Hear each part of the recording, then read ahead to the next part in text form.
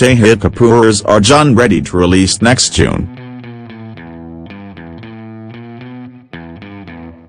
Shahid Kapoor Arjun Reddy to release next June. The original film revolved around a medical student who falls in love with his junior.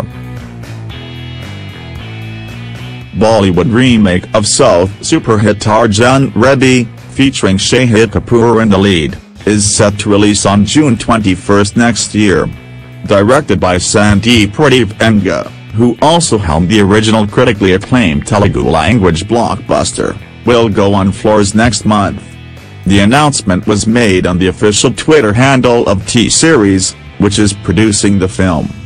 At Shahid Kapoor starrer Arjun Reddy, directed by Adam Vandal, Sandeep produced by Bhushan Kumar, at Murad Kahani, Krishan Kumar and at Ashwin Vard will hit theaters on 21st of June 2019, the tweet read. The original film revolved around a medical student who falls in love with his junior and how their relationship evolves.